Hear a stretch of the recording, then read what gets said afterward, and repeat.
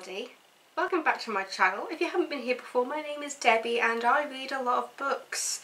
I feel that's becoming my catchphrase. I've got another book for you today.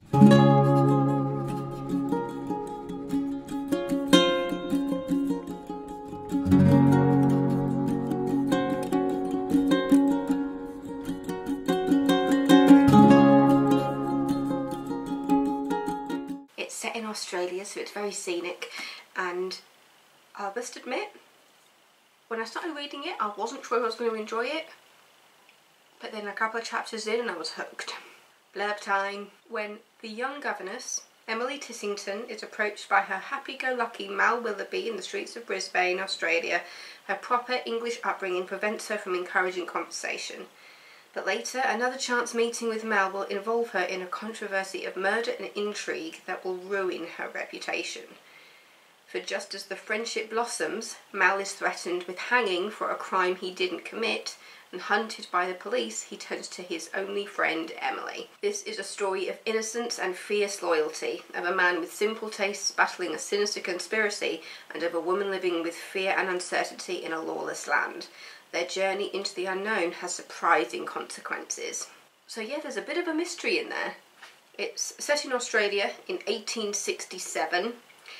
It starts on the 4th of October, that's literally the first chapter, is the Times London, 4th of October 1867. I say it's the first chapter, it's the first page, which is basically the female middle class emigration society who are basically looking for women to go to Australia and get jobs, kind of like how for them to become upstanding members of society, and that's where Emily and her sister Ruth, that's how it all kind of starts off for them.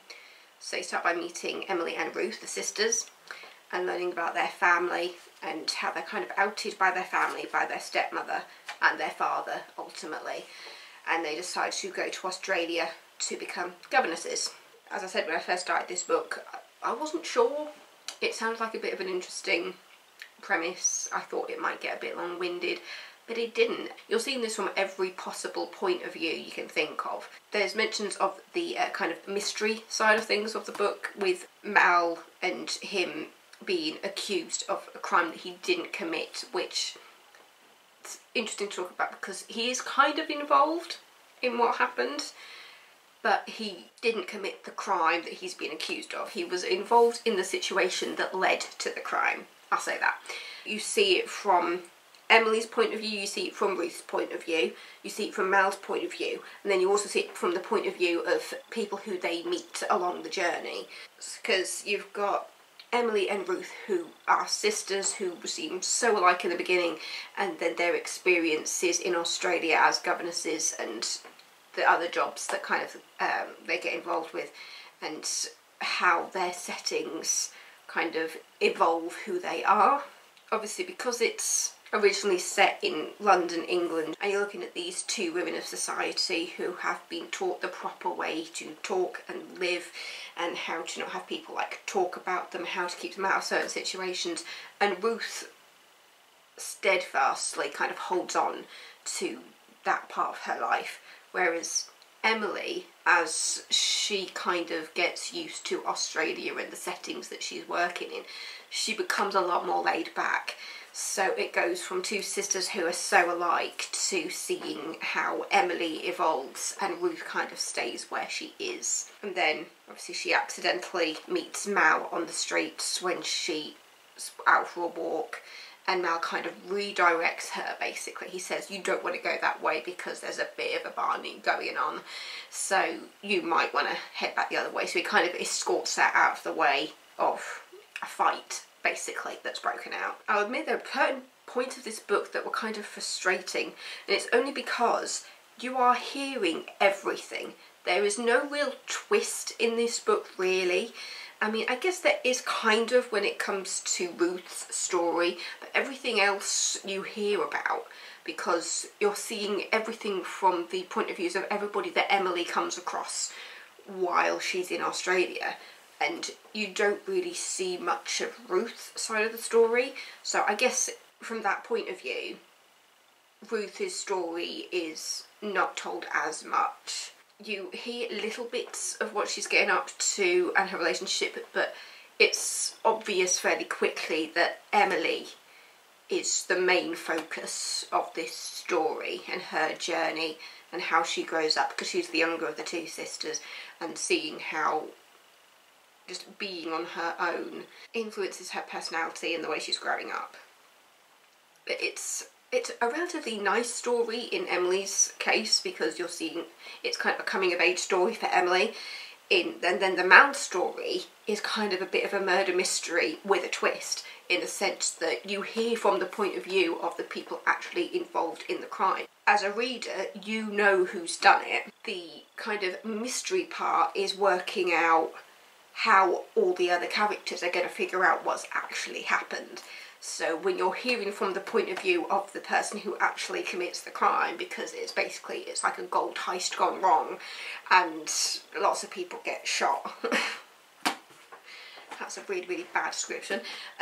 It's kind of a gold heist that's gone wrong, and basically Mal is sent into town to get a police escort for this legal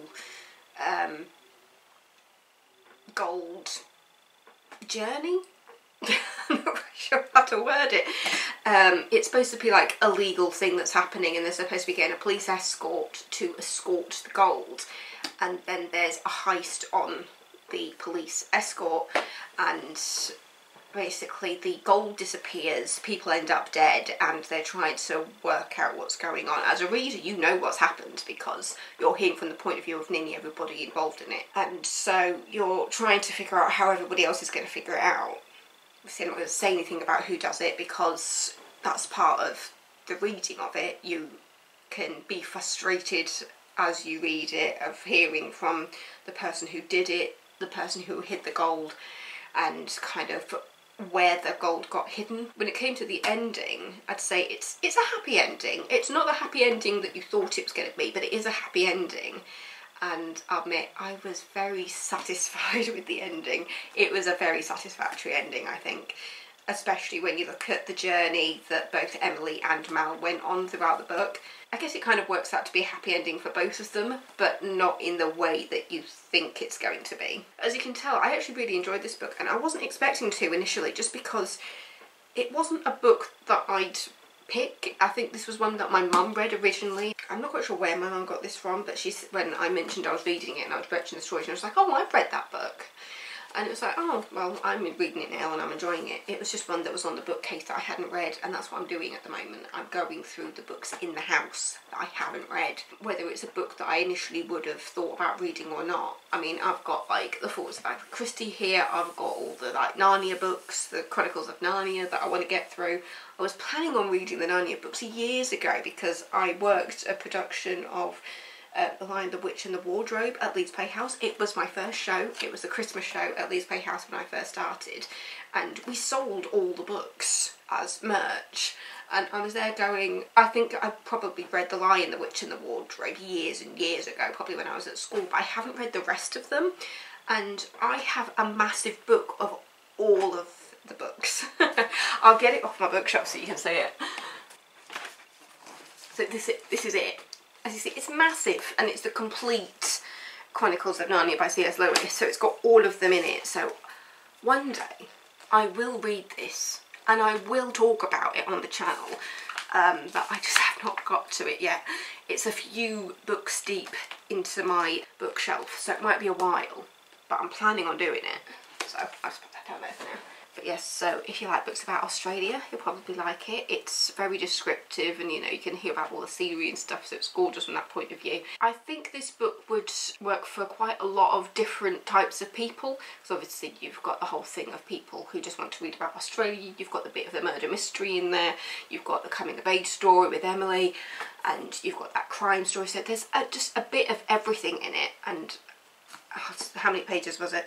It's 536 pages. So it's a long one. The chapters are quite long chapters as well, so when I was like reading it, I'd be able to read like a chapter, put it down, and then come back. I did finish this one while I'd been at the theatre. I just got back into lockdown, so I won't be able to go to the theatre for a while. Well, it's supposed to be a month. It's supposed to be a month. We'll see. This is the front cover of the book. So I'll pop a link in the description. It's most likely just going to be an Amazon link. Obviously you don't have to buy it from Amazon if you don't want to. But yeah, it's just an easy place to find it. If you want to try and find it somewhere else, go for it. I'm not being paid by Amazon to talk about this. Nobody knows who I am. No one knows who I am. I just like reading and talking about the books that I read because it's my niche. That's my niche, talking about books. Hey everyone, Editing Debbie here. I realised after watching and editing that I never actually mentioned the name of the book throughout the entire video. So here you go. It's called Orchid Bay and it's by Patricia Shaw. Yeah, I just thought I'd make sure that the title was in there because otherwise there might be some people who are just like, what on earth is she talking about? Because she hasn't mentioned the name of the book at all. But yeah, Orchid Bay, Patricia Shaw. Go read it, it's brilliant. So that is the book.